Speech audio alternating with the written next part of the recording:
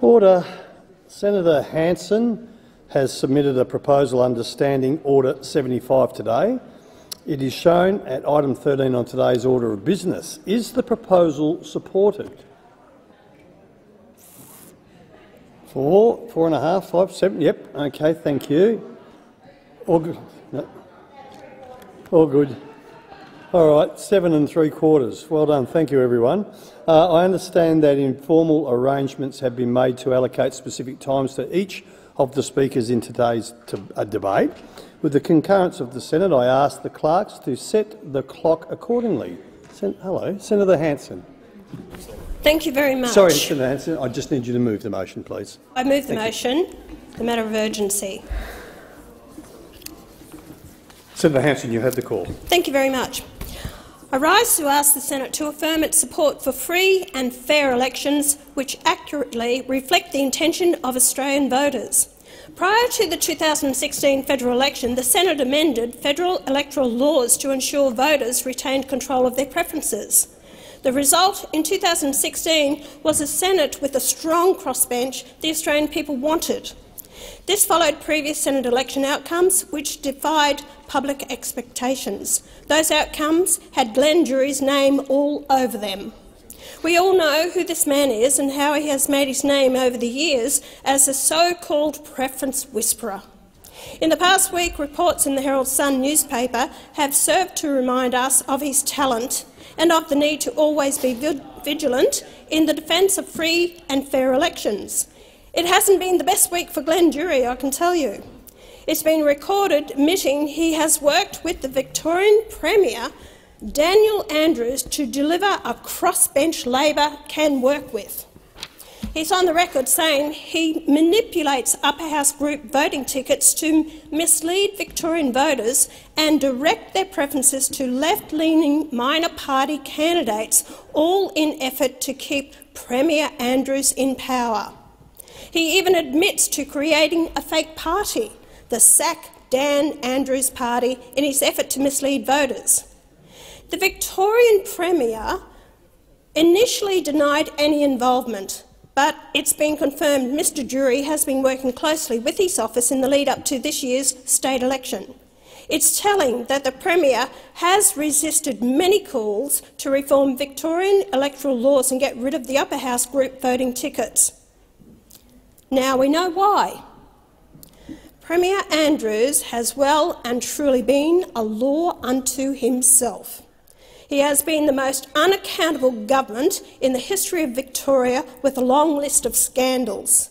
IBAC's referrals and political scalps under his watch, branch stacking, the botched hotel quarantine program, fire services reform, printing rorts, misuse of parliamentary allowances in the red shirts affair, country member allowances claimed by city-based MPs, taxpayers billed for chauffeuring dogs, and MPs bullying their staff, and not to forget the collision with a cyclist. Today there are more revelations, with the recording of Mr Druery saying he used his position on the staff of former Senator Darren Hinch for personal financial gain, acting on privileged foreknowledge of the Financial Services Royal Commission to sell his bank shares. This is in direct contravention of the law.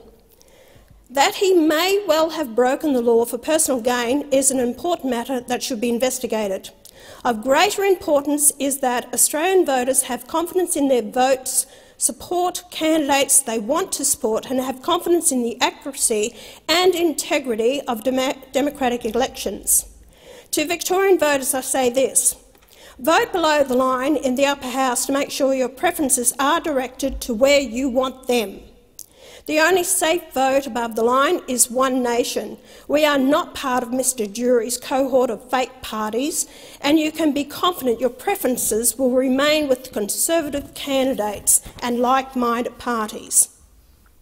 One Nation Victoria is also pledged to undertake electoral reform so that in the future Victorians can have confidence in the outcome. Failure to ensure election integrity is a betrayal of the Australian people's trust, and since this is a function of law, it is up to us lawmakers to meet this expectation.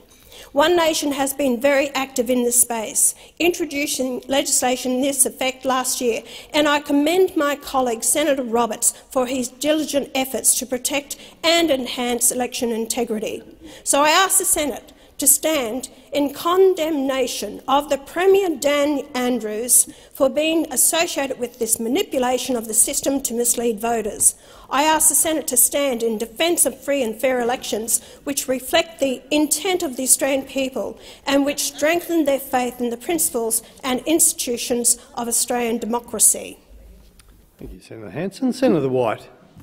Acting Deputy President, the Australian Labor Party has a long and proud history of strengthening our electoral system, and in that tradition the government's priorities continue to be improving transparency and accountability in our electoral law. Labor believes Australians deserve to know who is donating to candidates and political parties and who is influencing policy. That's why we have had legislation before the Parliament for years to ensure the donation disclosure threshold is fixed at $1,000 instead of the current $15,200, and we're introducing real-time disclosure of donation. These proposed reforms have been referred to the Joint Standing Committee on Electoral Matters as part of the standing inquiry following each election, and I know they maintain broad support. More broadly, though, some senators in this chamber, especially those attacking the Victorian Premier, may want to reflect on some of their own practices around fundraising and donations before lecturing others. Indeed, Acting Deputy President, I could take the rest of my time on this urgency motion to point out the complete hypocrisy from Pauline Hanson's One Nation in bringing on this debate today. I could spend my time stepping out how this sort of baseless attack is one thing, Senator Hanson's desperation in trying to improve her party's dismal polling prospects at the Victorian election this Saturday by pulling a stunt in the Senate. This motion is just a symptom of Senator Hanson's relevance deprivation syndrome after Pauline Hanson's One Nation flopped at the last federal election. Now Senator Hanson is worried about flopping in the Victorian election this weekend, but Acting Deputy President, I will not waste my time addressing the long and ugly history of Pauline Hanson's One Nation. No, instead I'd like to take a moment to point out to Senator Hanson and to the Senate just what the state Labor government in Victoria has achieved, and in doing so show Senator Hanson what good government in my state looks like. It looks like delivering on generational infrastructure projects, like removing 67 level crossings to make commuting quicker, safer and cheaper, and building 6,300 new social and affordable homes with a view to deliver 16,000 in the next 4 years and building the Metro Tunnel. It looks like delivering on world-leading climate change policy by cutting emissions by 50% by 2030 and net zero emissions by 2050, re-establishing a state energy company to make energy cheaper and greener, and making the largest tram network in the world powered by 100% solar energy. It looks like providing reforms that makes Victoria the place to be. Whether you're a renter who now has access to better and protected rights, a casual worker who can now access a sick pay guarantee, or a kid in any government school who can now see a mental health professional. It looks like leading the nation in recognising and advancing the rights of Australia's First Nations people through a Victorian truth treaty telling and treaty process. It looks like leading the nation by being the first state to legislate voluntary assisted dying laws, now a norm in this country, which means people can die with dignity. It means educating our young people for the benefit of all Victorians by making kindergarten free, making TAFE courses for in-demand occupations free, and making it free to study nursing. Acting Deputy President, I could go on, but what I will say lastly is that the achievement I've outlined doesn't just look like good government, they are good government. And while it's clear that some people want to scramble to repair their own reputations by attacking the Victorian government and its achievement, the reality is that the Australian Labor Party in Victoria has a proven record of getting things done. And I have no doubt that if re-elected it will only build on the truly life-changing reforms that have made the lives of Victorians better. Thank you, Senator White. Senator Waters. Thanks very much, Acting Deputy President. The Greens will not be supporting this urgency motion today. Whilst we agree with Senator Hanson that group voting tickets are an abomination, and I'll come to that shortly, there's more than a whiff of electoral denialism to this motion. We know that the far right, here in this parliament and around the world, is waging a war on democracy and on free and fair elections, and we are not interested in being a part of that. Thanks to our AEC and our state and territory electoral commissions, Australia's elections have some of the highest integrity and transparency in the world. But none of that changes how appalling group voting tickets are. Group voting tickets enable preference whisperers, like Mr Druery, to allocate your preferences for you when you vote above the line. That means for the over 90% of voters who do just that, when you put a party like the Health Party or the Sustainable Australia Party as your number one, you could very well end up sending your preferences to pro-gun parties like the Shooters and Fishers or anti-abortion parties like the Democratic Labor Party. And under these rules, the only way around this, to actually control your own preferences, is to vote below the line. Number every box, risking an invalid vote if you make a mistake. Here in the federal parliament, the Greens were proud to be part of abolishing group voting tickets in 2016. In every other state and territory, the parliament has made the wise decision to abolish group voting tickets. Everyone knows group voting tickets need to end. Experts like Anthony Green hates them. Every state and territory government, including Labor governments, like Mr McGowan's in WA, also hates them. The Greens hate them, even the Liberals hate them. It's only the Victorian Labor government that has refused to abolish group voting tickets. My Victorian Greens colleagues have been the only members of the last Victorian parliament who've pushed to get rid of group voting tickets and have challenged both the Labor and the Liberal parties to commit to reform this undemocratic system before the election on Saturday. The group voting system will continue to distort the will of voters until Labor and the Liberals commit to reform. Victoria needs to get on with the job of abolishing group voting tickets, and the Greens will continue to campaign both here and in Victoria for improvements to our electoral system. But make no mistake, we won't team up with One Nation when it comes to questions of electoral integrity. Thank you, Senator Waters. Senator Babet. The Victorian Premier, Mr Daniel Andrews, doing dodgy deals with election fixer, Mr Glenn Druery. Now that is a classic case of someone shaking hands with the devil. That's what that is. Now my problem is that I can't tell which one of these two is the devil. Is it A, Dictator Dan? Is it B, election rigger, Mr Glenn Druery? Or is it, as I suspect, all of the above? Now Mr Daniel Andrews, the Premier of Victoria, has a record. He has a record that would make the devil himself blush. Blush. He has racked up the worst debt of any state by far. By far, $170 billion predicted debt. More than Queensland, more than Tasmania, more than New South Wales combined. He has crippled our state's health system. People are dying at home waiting for an ambulance. Doesn't even show up. That's what's happening. He has overseen the harshest and the longest lockdowns on planet Earth. He was responsible for the highest COVID death rate in the country. He had a pregnant mother arrested in her home, but what for? What for a Facebook post? He arrested and pepper sprayed senior citizens. He kept you from seeing your dying relative and mourning the loss of your loved ones. He had the police shoot innocent people with rubber bullets. He shut the playgrounds.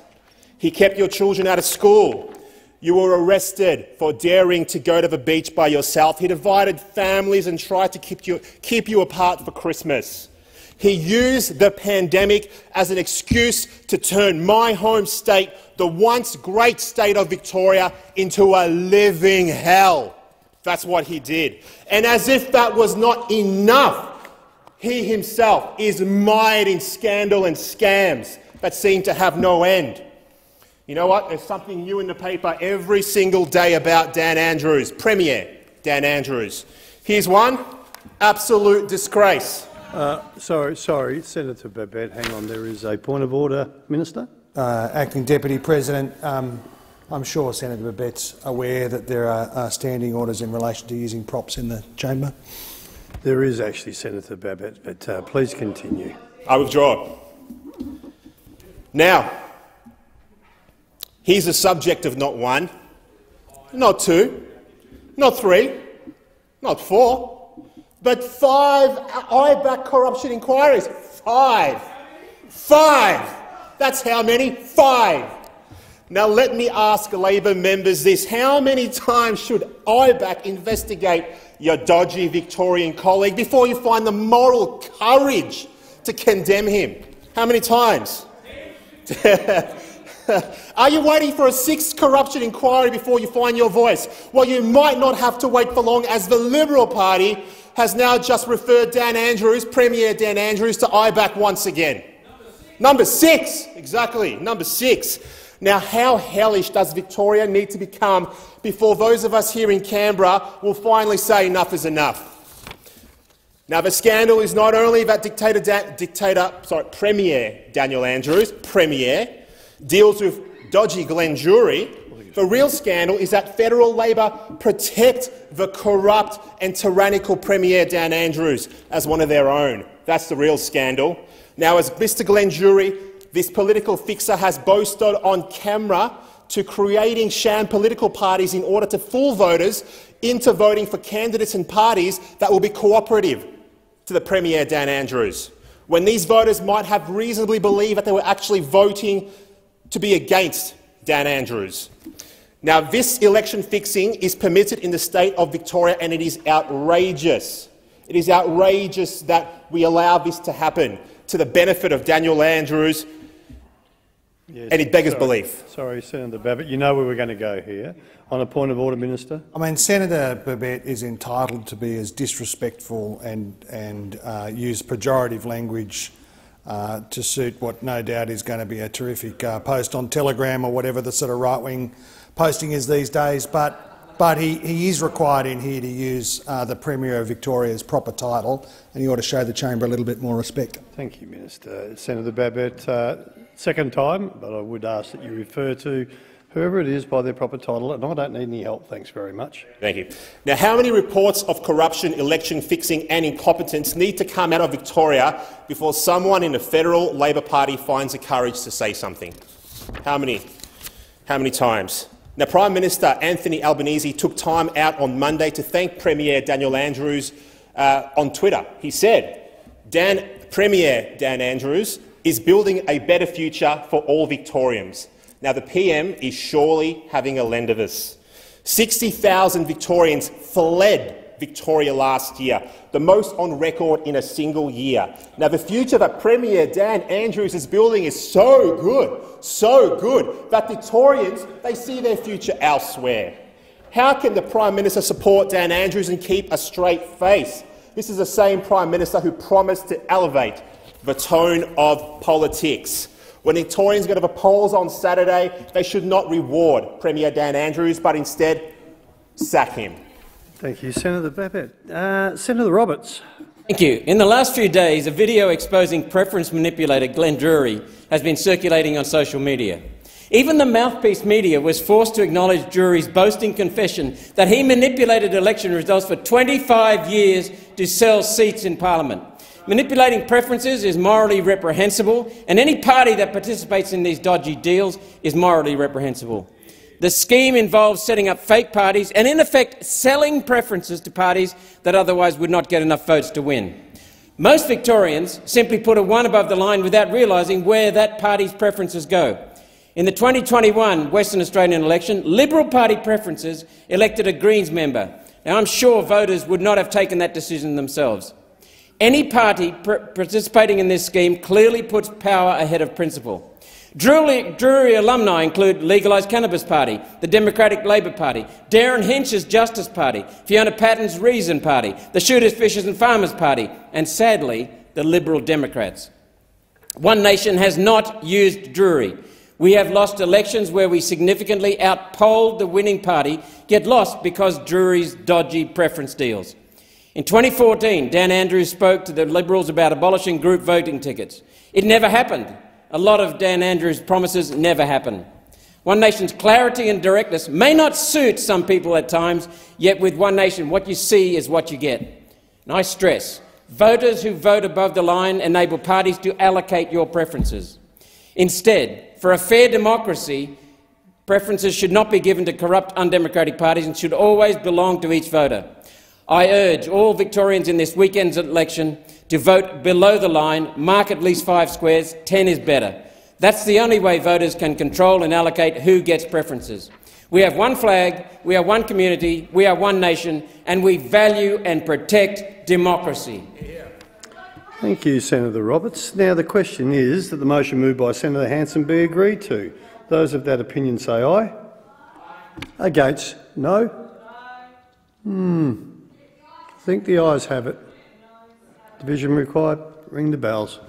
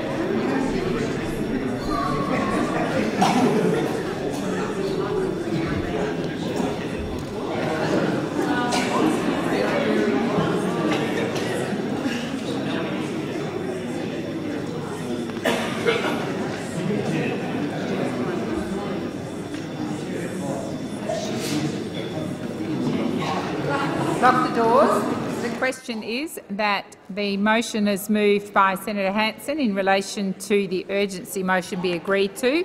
The ayes shall move to the right of the chair, the noes to the left. I appoint Senator O'Sullivan as teller for the ayes and Senator Pratt as teller for the noes.